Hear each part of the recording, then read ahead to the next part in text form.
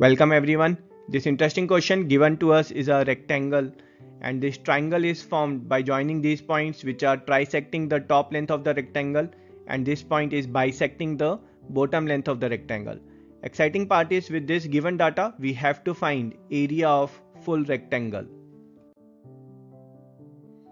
Let's check this simple and elegant solution. Let's assume the breadth of the rectangle is a centimeter. Now to avoid fractional parts, we'll assume that the length of the rectangle is 6b, so that this individual length will be 2b and the bottom, this length AG and GB, will be 3b. Now if we'll check this top pink triangle and this bottom pink triangle, here this angle D, let's assume it's an alpha degree. Now as the length of the rectangles are parallel to each other, so these angles are alternate interior angles, and this angle B will also be alpha degrees. These are vertically opposite angle and thus equal. So we can say these two triangles are similar to each other. As the triangles are similar, thus the ratio of the side will be same as the ratio of the height of the triangle. So length, this red and blue line segment, these length will be having same ratio as the ratio of DE is to GB, that is 2:3. So full length is a centimeter. So individual length, these are in ratio 2:3. So this will be 2a by 5 and this length will be 3a by 5. Now let's check the second triangle. Now here this pink triangle and this pink triangle, if we'll check, this alpha and alpha are equal and these are vertically opposite angles and thus equal.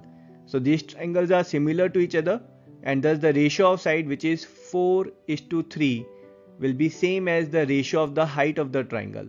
So here this red line segment and the blue line segment, this ratio will be same, 4:3, or this length will be 4a by 7, then this length will be 3a by 7.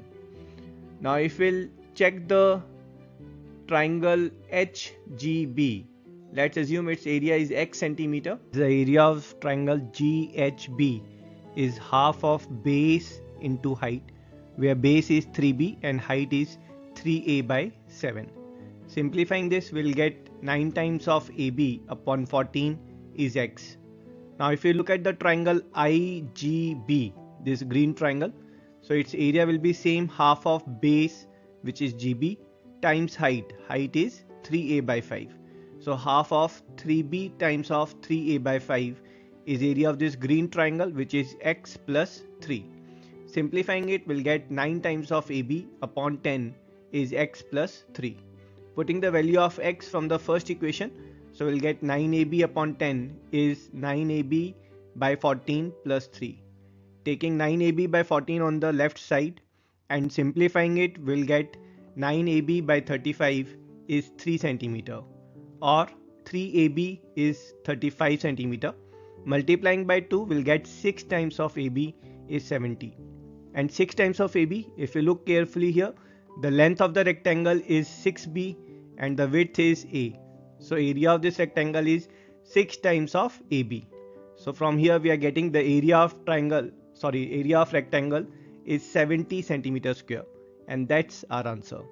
I hope you enjoyed the solution. I will see you in next video. Till then, tata, bye bye.